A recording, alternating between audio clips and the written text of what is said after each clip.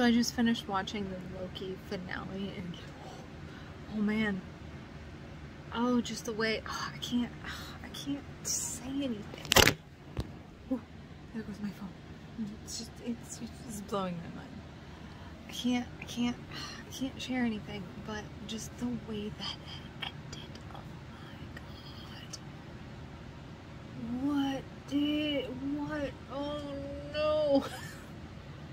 I'm really eager to see how this is going to play into the next Doctor Strange movie. This is gonna be great. I haven't looked. I go into everything blind, as you all know. So I haven't looked up anything about the new Doctor Strange movie. I like everything to be a surprise.